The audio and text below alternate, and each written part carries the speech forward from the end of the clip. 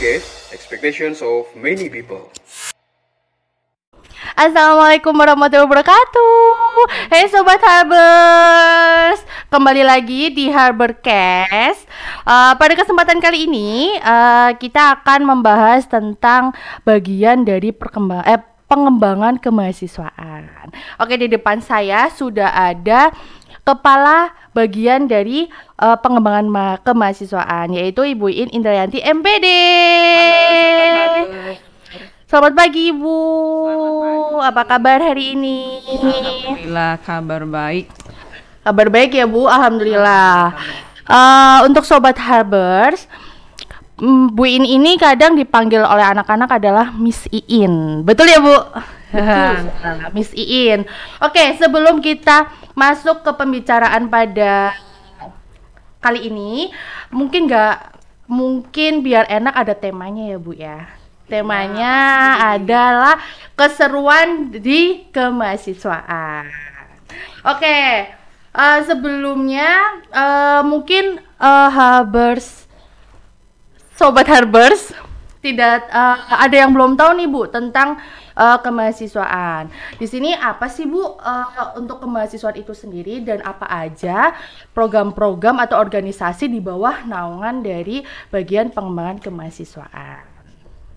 Monggo mungkin bisa di-spill sedikit Bu. Oke, terima kasih Mbak Puji atas waktu dan kesempatannya. Hai Sobat Harbers, kita ketemu lagi ya dengan saya. Sebelumnya tadi sudah disampaikan oleh Mbak Puji terkait dengan tema kita hari ini, keseruan di kemahasiswaan.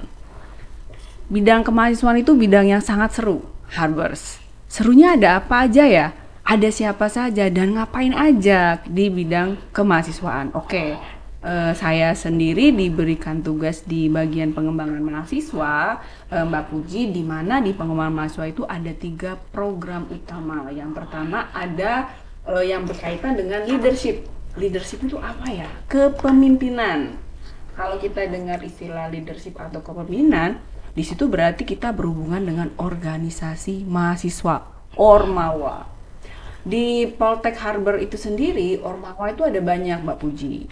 Ya, sobat-sobat Harbers, perlu diketahui ada 31 organisasi mahasiswa yang ada. Wow, banyak banget ya, Sobat Harbers. Ya, betul, di pengembangan mahasiswa di sini tujuan dari program leadership sendiri adalah mengembangkan kemampuan soft skills, khususnya dalam bidang kepemimpinan. Makanya semua mahasiswa di Poltek Harber itu sangat disarankan selama menjadi mahasiswa aktif harus bergabung dalam organisasi mahasiswa. Apakah itu organisasi mahasiswa di tingkat prodi yang dikenal dengan nama HMP atau HIMA ya, Himpunan Mahasiswa Program Studi, atau organisasi lainnya yang sifatnya itu untuk mendukung minat dan bakat, yaitu UKM atau unit kegiatan mahasiswa. Selain itu pun ada komunitas. Nah, komunitas ini adalah bagi himpunan yang program studinya masih baru. Jadi total semuanya ada banyak. Nah, siapa saja boleh bergabung ke situ. Lalu kemudian program yang kedua adalah program minat, bakat, dan penalaran. Minat, bakat, dan penalaran ini hubungannya dengan hobi, interest, atau hal-hal yang sifatnya itu kesukaan. Nah, misalnya di sini mahasiswa itu hobi banget sama fotografi. Jadi boleh dong bergabung dengan UKM Rana 9. UKM Rana 9 itu berhubungan banget dengan hobi yang senangnya dengan dunia fotografi. Lalu kemudian hobinya dengan tari, ada UKM tari. Nah, di sini UKM Tari Poltek Harber dan UKM Rana banyak prestasinya.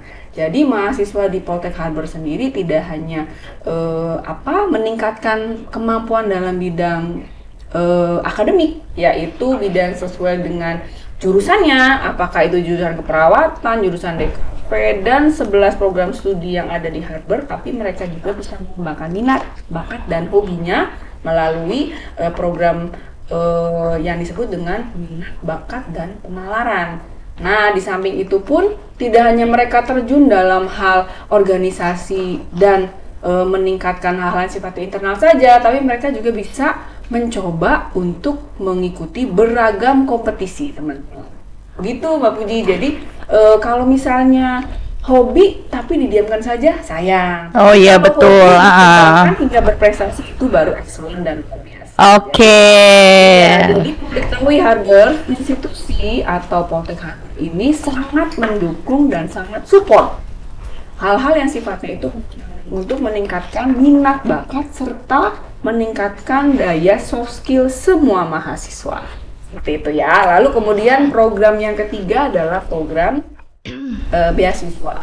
Nah, di bagian pengembangan mahasiswa kebetulan kami di sini pun diberikan tugas mengelola beasiswa, diantaranya beasiswa pemerintah yaitu KIP ya. Iya, KIP. Karena dengan kartu Indonesia Pintar Merdeka. Nah, lalu kemudian ada beasiswa bidik misi yang diberikan oleh pemerintah lokal yaitu Kabupaten Brebes atau KIP bidik misi dari Kota Tegal. Lalu kemudian berikutnya adalah ada beasiswa dari CSR atau Corporate Social Responsibility, di mana mitra kita ada satu mitra kita yang sudah memberikan beasiswa ikatan dinas, Mbak Puji.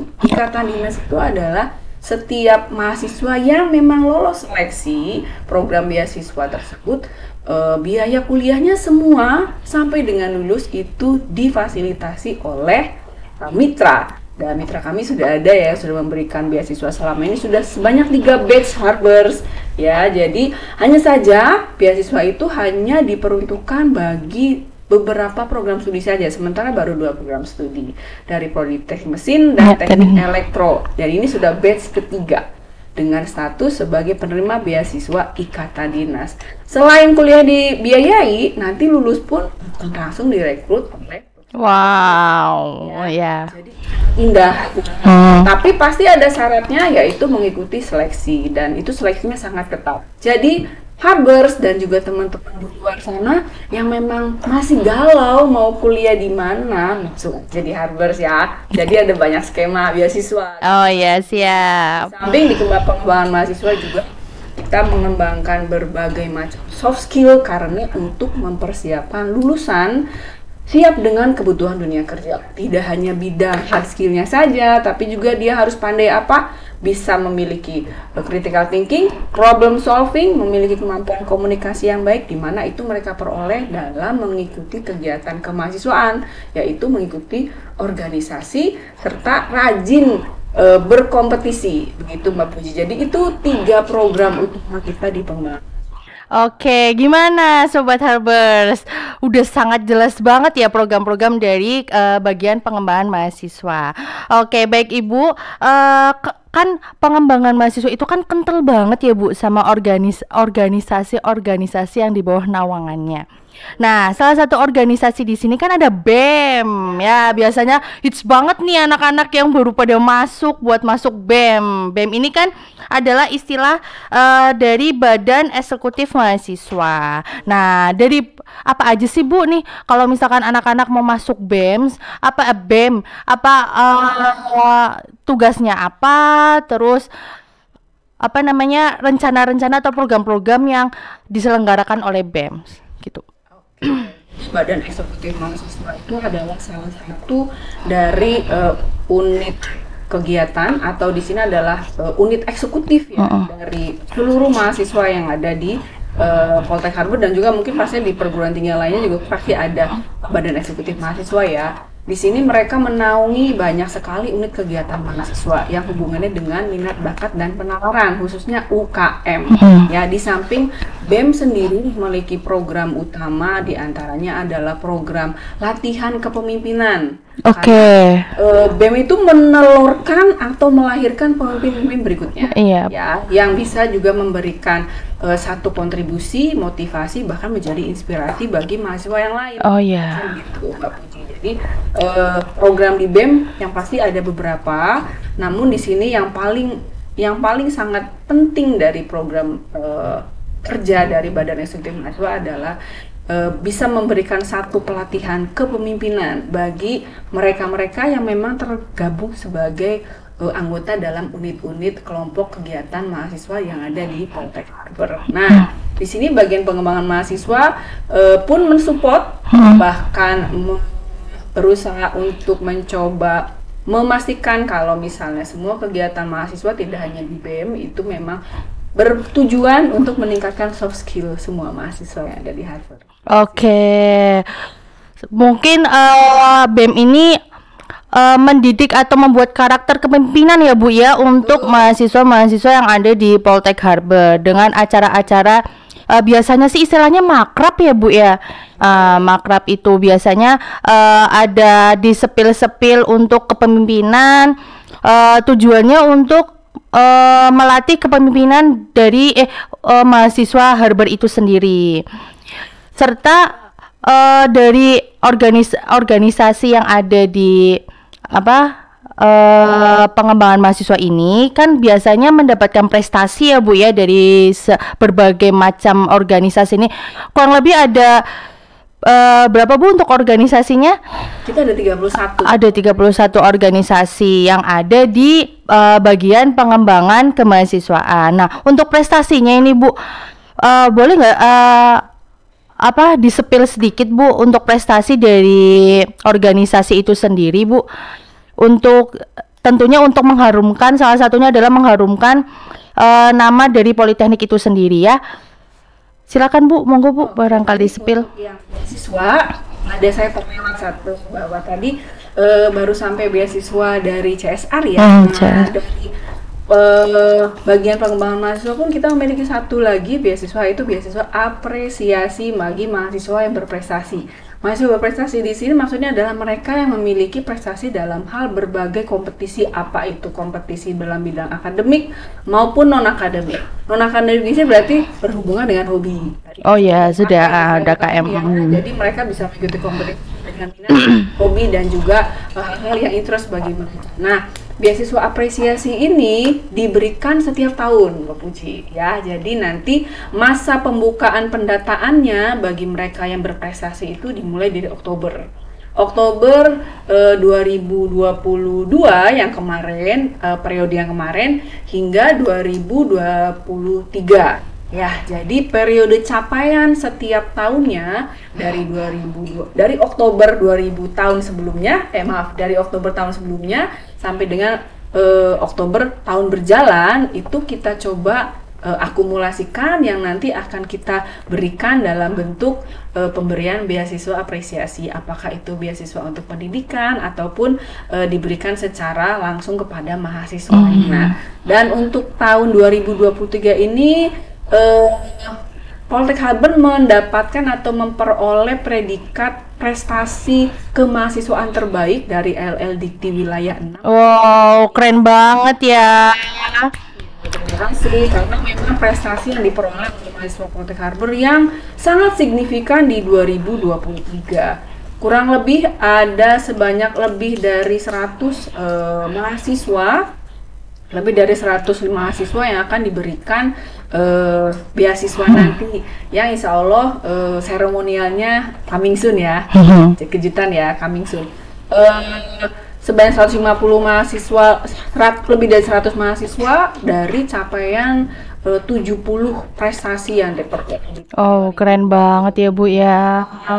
Jadi yang pasti institusi atau Poltek Harvard selalu mendukung support hal-hal yang sifatnya untuk meningkatkan minat, bakat, kepemimpinan semua mahasiswa dari semua angkatan. Pasti seperti itu. Ya. Tidak hanya itu, untuk lebih meningkatkan lagi, kami juga menyediakan beasiswa apresiasi yang jumlahnya dari tahun-tahun semakin bertambah, termasuk tahun ini yang nanti seremoninya coming soon di Januari. Oke, itu ada tulisan coming soon-nya ya, Sobat Harbers. Mungkin ada yang perwakilan pertanyaan Ibu dari beberapa anak-anak di mahasiswa.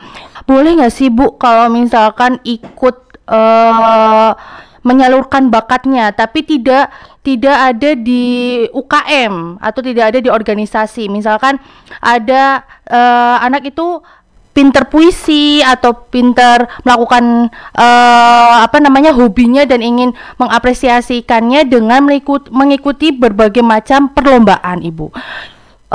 Perlombaan apa aja sih Bu yang emang diakui oleh misalkan oleh kampus, terus prestasi yang mengharumkan nama Politeknik itu sendiri, terus macam-macam dari prestasi yang akan diberikan oleh mahasiswa itu seperti apa sih Bu? Kalau misalkan biasanya sih kan kadang ada perlombaan-perlombaan yang tidak resmi gitu ya Bu ya. Nah, untuk mengantisipasi hal itu Ibu, itu mungkin sedikit wejangan atau sedikit nasihat untuk mahasiswa politeknik tentunya agar mengembangkan bakatnya biar lebih ke bisa ke ajang internasional atau nasional gitu Bu. Gimana ya Bu biasanya? Jadi Harbers, prestasi yang tadi disampaikan sebanyak lebih dari 100 mahasiswa itu terdiri dari prestasi lokal, bahkan regional, provinsi, nasional, hingga internasional. Jadi 2023 ini kita ada raihan prestasi internasional sebanyak 3, lalu kemudian prestasi nasional kurang lebih 50, dan prestasi provinsi yang sangat signifikan jumlahnya termasuk juga prestasi yang lokal. Nah, hanya saja Harbers dan teman-teman mahasiswa semuanya, jika memang teman-teman tidak tergabung sama sekali dengan unit kegiatan mahasiswa, tidak tergabung juga dengan organisasi mahasiswa prodi ataupun unit kegiatan mahasiswa yang lain, teman-teman bebas boleh mengajukan keinginan untuk ikut berkompetisi. Silakan bisa berkoordinasi dengan program studinya. Nah, nanti dari program studi yang akan mengarahkan terkait dengan teknis untuk pembiayaan, registrasi, dan sebagainya. Yang pasti seperti saya tadi sampaikan bahwa kompetisi yang akan diikuti oleh mahasiswa itu boleh diikuti baik itu untuk mendukung kemampuan akademik maupun non-akademik. Ya, jadi bagi teman-teman Harbers yang memang tidak tergabung dalam organisasi mahasiswa, tidak bolehkah mengikuti kompetisi? Salah, boleh banget.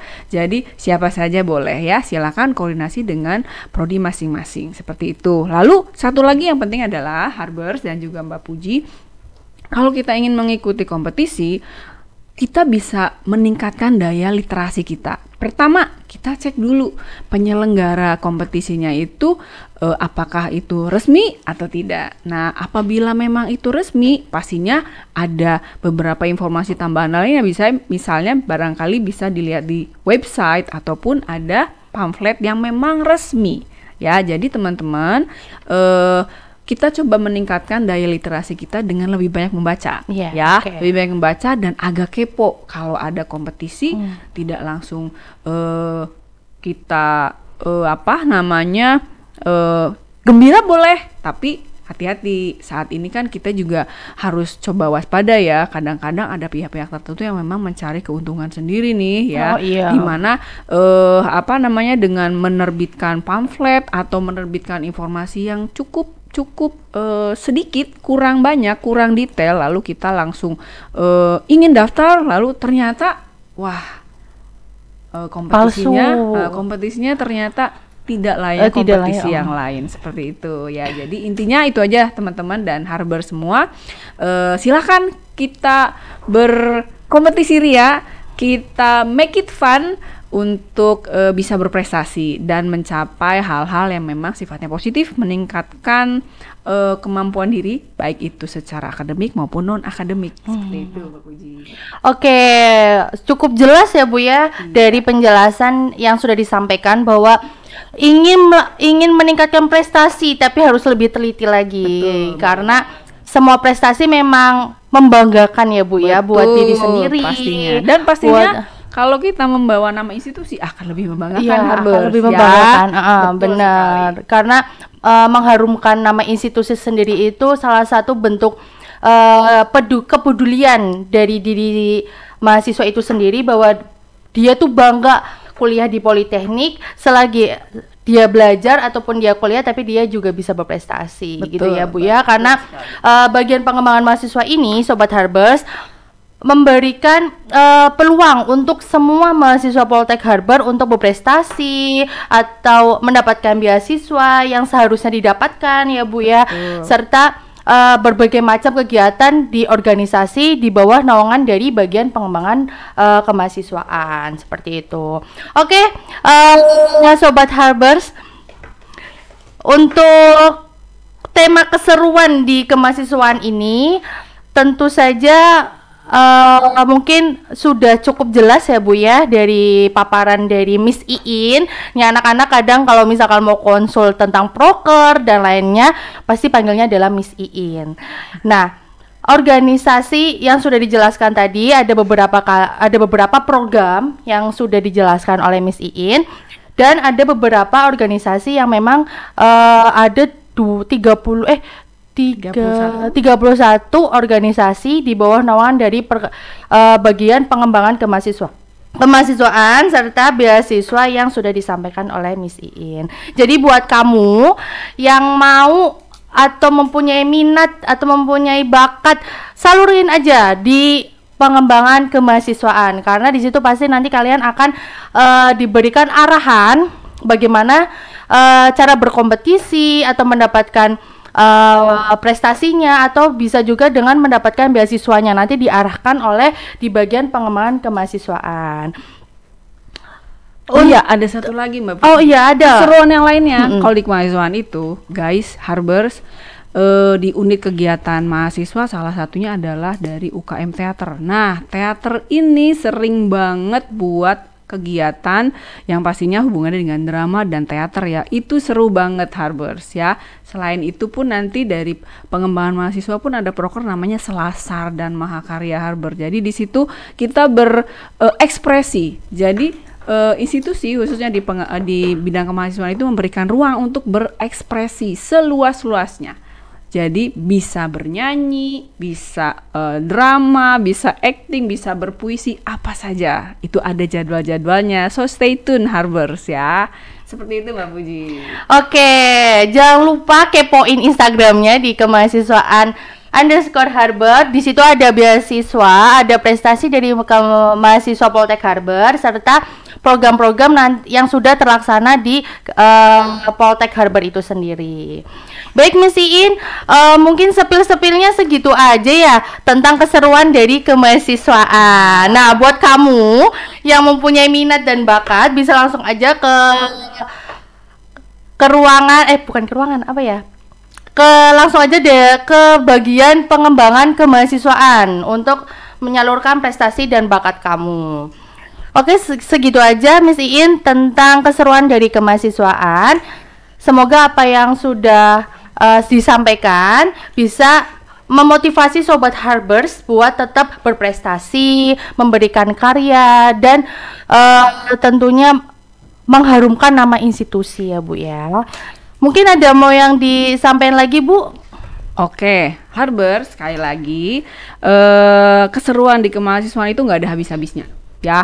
Pokoknya bidang yang paling seru itu adalah di kemahasiswaan. Jadi sekali lagi teman-teman semua, selama teman-teman itu atau kalian semua itu menjadi mahasiswa di Poltek Harbers, kalian wajib gabung di organisasi mahasiswa ya. Mau di tingkat prodi atau di HMP atau HIMA atau di unit kegiatan yang hubungan dengan minat bakat. Coba ya, jangan sampai enggak loh, rugi bener ya. Jadi please silakan kalian ikuti open recruitment yang dibuka oleh Badan Perwakilan Mahasiswa atau dari BEM itu sendiri, atau kalau masih kurang puas, kepo, tanya-tanya langsung saja ke Sekre Ormawa. Itu akan banyak sekali jawaban yang diperoleh. Seperti itu ya. Oke Mbak Puji, kayaknya kita tutup aja deh dengan pantun. Siap. Kita berpantun sedikit ya Harbers ya. Pantunnya dingin-dingin, enaknya minum teh anget. Cakep. Lanjut Bu. Teh angetnya kita beli di kantin Ibu Dewi Kartika. Mantap. Terus tahu nggak sih di Tegal itu ada kampus yang keren banget.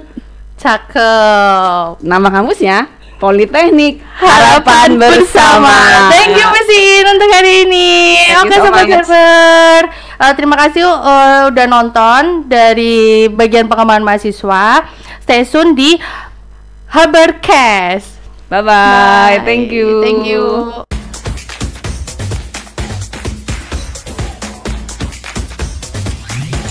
Berbagai expectations of many people.